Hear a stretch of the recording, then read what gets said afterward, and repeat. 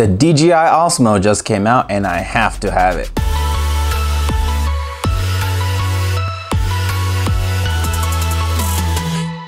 Hey you, my name's Ilya and welcome to the weekly Wednesday vlog. Now this isn't the type of video you generally stumble upon when you browse the photo and video categories on YouTube, but maybe that's the reason why it should be said all the more. We photographers, and I before anyone else, we get so carried away by the rat race, which is upgrading your gear. Every couple of weeks there's a new body or a couple new lenses or just some photo accessories, each of which promise to totally upgrade your game or bring your work to the next level. And that is absolutely okay, but we often forget to enjoy the gear that we already have and forget how capable it already is, regardless of which level it is on. For example, I don't have a GoPro or a DJI Osmo, but this $70 Xiaomi camera captures super sharp, super vivid action footage from any average GoPro accessory. I've used it for horseback riding, I've used it for scuba diving, for cliff climbing, for filming documentaries, and I'm really proud to own it. I don't have an A7 III or a Blackmagic Pocket, but my A7S is a super powerful full-frame beast, and it sees in the dark better than your average Marine with night vision on. I've used it for commercials, for weddings, for documentaries, for concerts, for speeches, literally all the genres that cameras are used for. And it's always performed fantastically,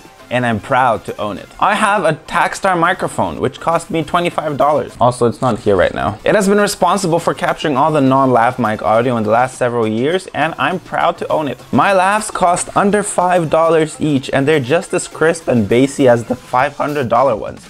And I'm proud to own them. And don't get me wrong, I'm still saving up for new lenses, for new photo accessories, and eventually a more powerful camera body. But it's the mentality that I'm trying to change. Literally, whatever gear you currently have on hand, it is enough to shoot a commercial or a documentary or even a feature film. And it's probably already been done. So don't feel discouraged about all the fancy new and cool equipment that you can't afford, and instead use that time and energy to create with what you already have and push the limits of what can be done. The rest will come with time. Thanks for hearing out my rant.